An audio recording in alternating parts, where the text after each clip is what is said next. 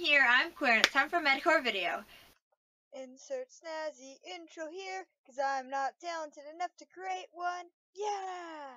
Hey people, so because my hair is in this fabulous mohawk, I know it's not the best, but you know, I'm trying to be a bit punk, and I haven't mastered mohawks yet. I used like 3 different products. Still didn't perfectly work, but I try my best here. And I want to just make a fun, simple little video. So I want to talk about my kind of all around like tips about how to take care of dyed hair, both with making color last longer and with not completely damaging it, because I did that and I've learned from my mistakes. I like to think, or at least I hope. So I've dyed my hair a few times. I'm not really sure how many times. My brain wants to think like 5, 6, maybe 7, but like not too high compared to some people, but enough that I kind of know the basics by now. So some hair dyeing basics. First, if you're gonna bleach your hair, definitely follow the directions, look up information on that type of hair bleach, that brand too. Just make sure you know what you're doing, like 100%. Also, make sure you put like Vaseline or something along your like hairline on your ears so you don't bleach your skin. Also do that for hair dye so the hair dye isn't stained, but especially because you don't want to bleach your forehead and your ear flash. And also make sure your hair is like doesn't have any product in it, but it's like a bit dirty and like oily. Like it's getting to the point where you're like, hey, I should definitely have washed this like 2 days ago. Then that's the point when you should bleach your hair, because when your hair is extra oily, it keeps it from getting damaged as much when you bleach it, because the oil kind of protects it, and it doesn't affect the bleaching, or at least I haven't noticed it affects the quality of the bleaching at all. So yeah, so bleach your hair when it's a bit oily and dirty, and follow the bleaching instructions really well. Make sure you know what you're doing, and don't bleach your skin. And then when it's dyed, how to maintain the color is wash your hair, space it out like about 3 days between every wash. Get dry shampoo if you need to.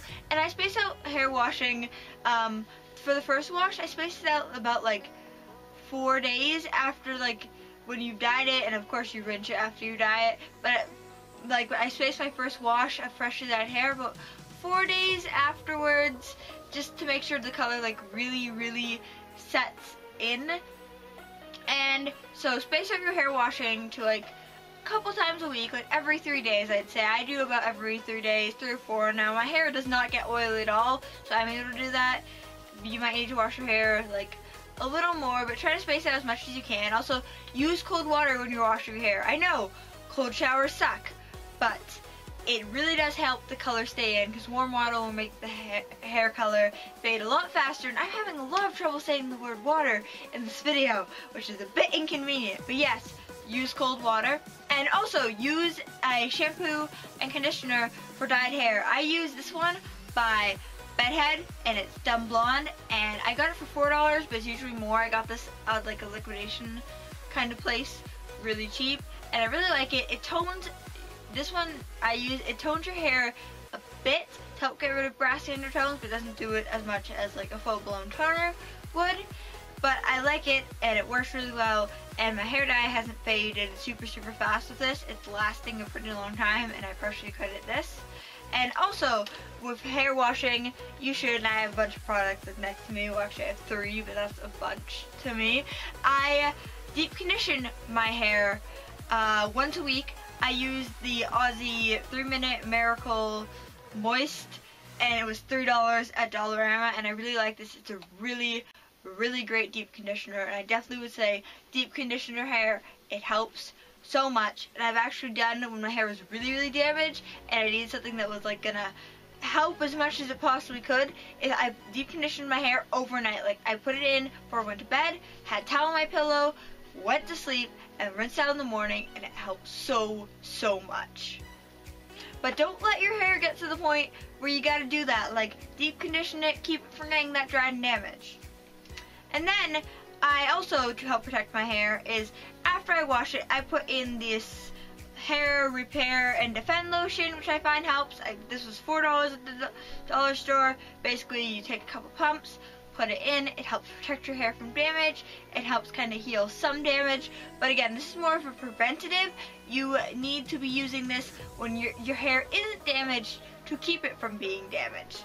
And then some tentative tips, as in I haven't yet tried these, but they should work, which is hair masks. Hair masks might help. I haven't personally tried them yet. I know you can get them at Shoppers Drug Mart. Like, you know how they have those Shoppers Drug Mart brand displays of all the masks? They should have some hair masks in there. Those could help. I haven't tried that yet, but I will to see what it does. But I know they work for other people.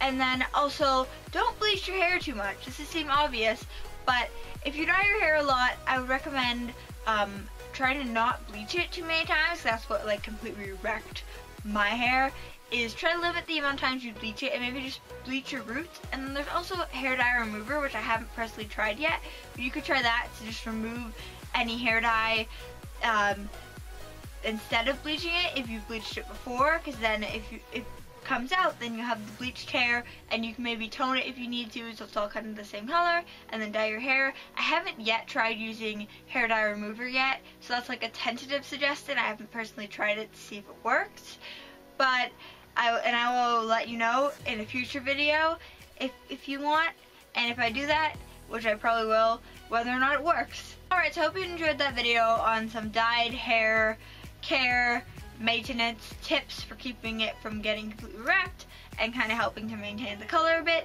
Hope you enjoyed. Let me know if you want to see more dyed hair related videos in the future and what you'd want to see them on, and be sure to like and comment and subscribe. And until next time, I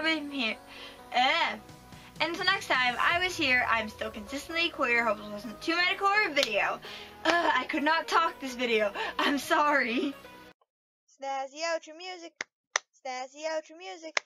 Snazzy outro music. Please subscribe.